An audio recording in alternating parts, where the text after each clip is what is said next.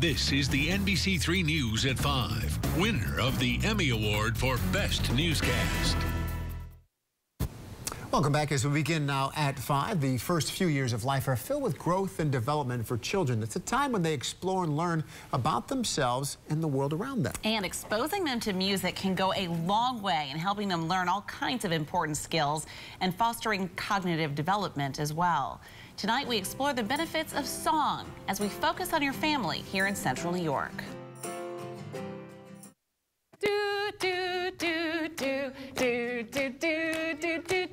Step inside the classroom of Miss Rebecca, as the children know her, and you will find a world filled with wonder.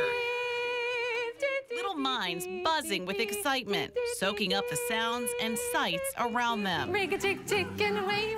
Including 16-month-old Weston, who spends this time each week singing and dancing with his mother. It doesn't, like I said, always show in class, but it does show by him kicking his legs, clapping his hands, both in the car, at home. And he does sing. He tries to sing. And there's no shortage of singing among this crowd of little ones. My 5-month-old son Hudson and I joined the group to get a taste of the musical experience, and we were quickly moving to the beat. And 18-month-old Gray comes with his grandmother, who says it's helped him learn to socialize. He's very active, he's very social. It's really done a world of good for that. Leading the class is Rebecca Opedisano, the owner and director of Green Lakes Music Together, a program designed to nurture the musical growth of children. Love it. My job is wonderful. I'm totally blessed to be able to sing and dance with young families all over our community every single day.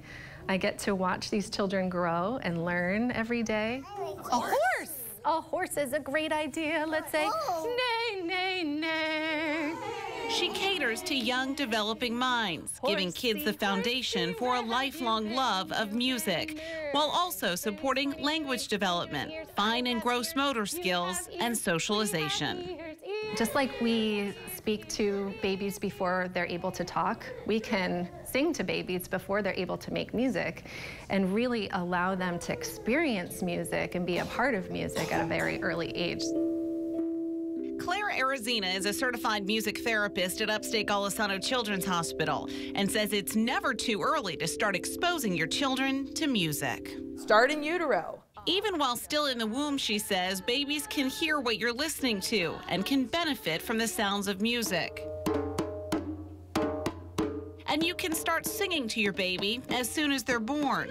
As they get older, help them learn by introducing different sounds and incorporating all kinds of instruments. When they're shaking an instrument, they're shaking, so they're feeling it in their hand, they're sensing it in their body with the vibration, they're hearing it, and if they're looking at it, they're seeing it. So kind of combining all those senses together in a really rich sensory experience is tremendously helpful. That multi-sensory stimulation goes a long way in helping your children develop. And no one knows that better than Miss Rebecca, who sees the effects of music every day. Sometimes I see first steps in class. I hear first words in classes.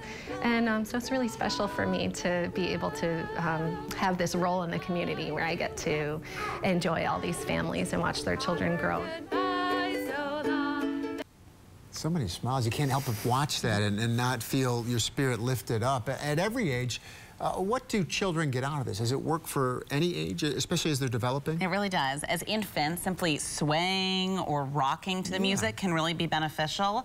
And then as they get older, you can help them learn how to hold an instrument, then they can do it on their own, and then they can explore music in a whole new way. Yeah. Just one little anecdotal note. The other night, my little Hudson was a little fussy, having trouble going to sleep. The pacifier wouldn't work, rocking him wouldn't work. I started singing. Instantaneously, he conked right out. Isn't it amazing? Yeah. And you have a lovely voice.